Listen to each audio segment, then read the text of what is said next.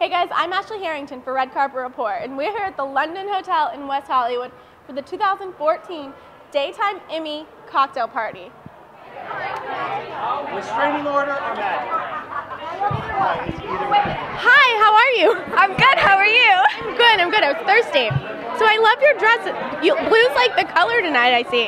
Yeah, I feel like blue is really in now. Who's this by? It's by Avon Leavenay. And I like your earring. Thank you.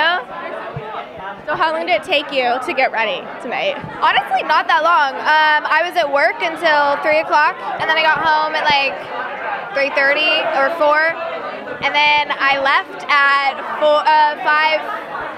5:30ish. Yeah, so it really didn't take that long. Good. So what are you most looking forward to for the weekend? I think the Soap Central interviews that I'm doing again.